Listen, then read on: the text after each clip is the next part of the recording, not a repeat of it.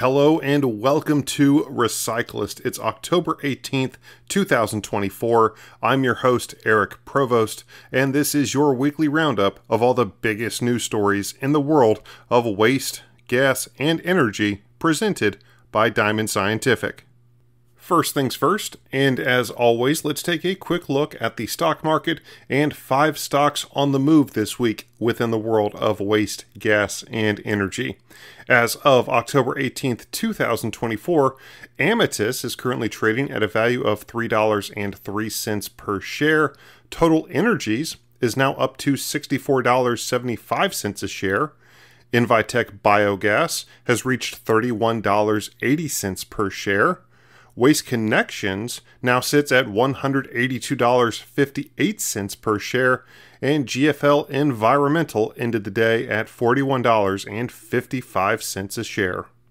But first up in the news, an update to our coverage of Hurricane Milton from last week, as it was reported that tens of millions of gallons of wastewater flowed into Tampa Bay waterways during Hurricane Milton, with the biggest spill being reported 20 million gallons into the Manatee River in Bradenton. Justin Tramble, the executive director of Tampa Bay Waterkeeper, a nonprofit conservation group, said, quote, "We need to reinvest in our infrastructure, or else every time we have these tropical events, we're going to be harming our watershed, which really hurts our economy. So we're playing with fire.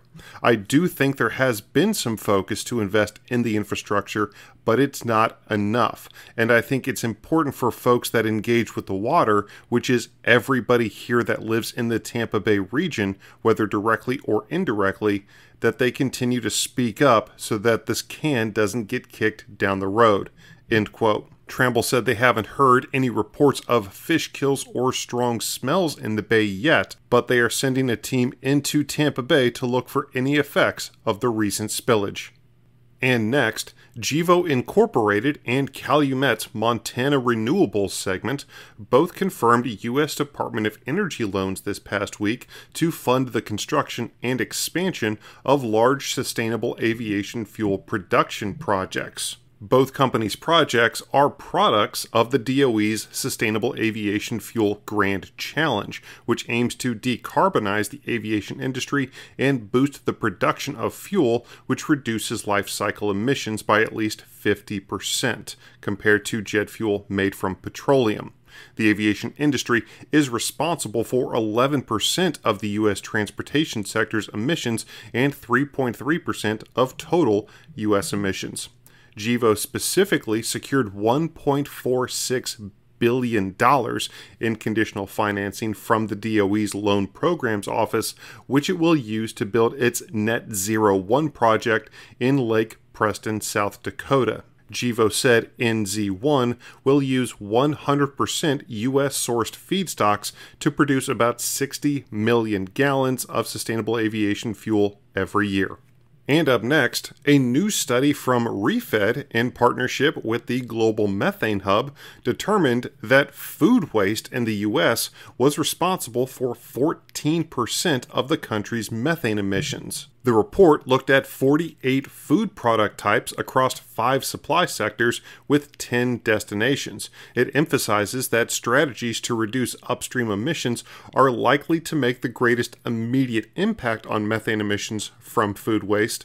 An estimated 2.5 million metric tons of the methane gas associated with food waste comes from production of the food, while about 1.5 million metric tons comes from downstream management and disposal activities like landfilling.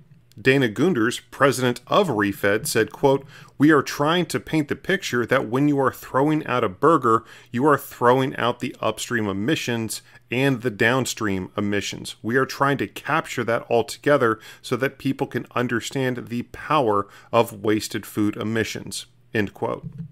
And up next, Vision RNG just closed on an aggregate $207 million in project financing with Hasi, an investor in climate solutions. According to the company, the funds will be used to develop renewable natural gas facilities at Ohio landfills run by sustainable waste and recycling service provider Win Waste Innovations. Kevin Johnson, the chief financial officer at Vision RNG, said, quote, "Our partnership with Hasi is a major milestone for Vision RNG. This funding enables us to continue moving forward with our ambitious plans to produce more renewable natural gas, ultimately reducing greenhouse gas emissions and supporting the transition to cleaner energy sources," end quote. And just a reminder, Recyclist is a registered trademark of Diamond Scientific, an industry leader in gas analysis, instrumentation, and solutions. Make sure to visit them online at diamondsci.com. That's diamondsci.com. Or you can even set up a personalized presentation by calling 321-223-7500. Now on with the news. Dominion Energy, Virginia's largest utility, filed an update this past week to its 15-year long-term electricity generation plan. The utility's previous planned projection said at the end of that 15-year period, 95% of electricity generation would be pulled from renewable sources. This past week's updated plan calls for about 80% of generation to be spurred by renewables. Critics said that the utility's plan conflicted with the Virginia Clean Economy Act, which passed in 2020 with the goal of decarbonizing Dominion's grid by 2045 by transitioning to renewable generation sources. Ed Bain, the president of Dominion Energy Virginia, said, quote, "We are experiencing the largest growth in power demand since the years following World War II. No single energy source, grid solution, or energy efficiency program will reliably serve the growing needs of our customers." But up next, one segment where renewable natural gas could be primed to have even more explosive growth is the long-haul freight market. At the 2024 Management Conference and Exhibition held this past week, a panel of industry experts convened to explore how RNG might revolutionize fleet emissions and what it will take to get there. Matthew Spears, the executive director of global regulatory affairs with Cummins Incorporated, explained that with the certification of the X15N engine this past summer, the company believes it's well positioned to meet the increasing environmental, social, and governance pressures that companies are now facing. He expressed optimism about this solution, indicating that Cummins feels confident about its potential in the market, saying, quote, "Renewable natural gas is here today. The engines are here and they're certified to the standards today. So, if we want to make improvements to the environment and try to address these climate change issues, we should be taking more advantage of what's available today rather than look 10, 20 years into the future." End quote.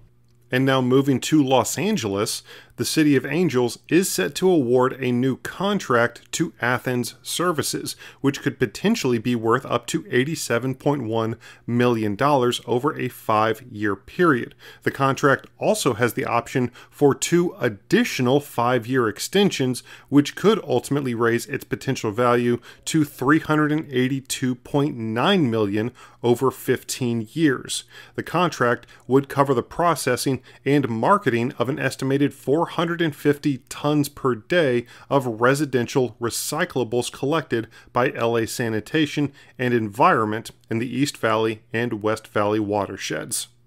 And lastly, in Kentucky, a representative of the U.S. Department of Agriculture announced over $1 million in federal funding this past week to help rural Kentucky.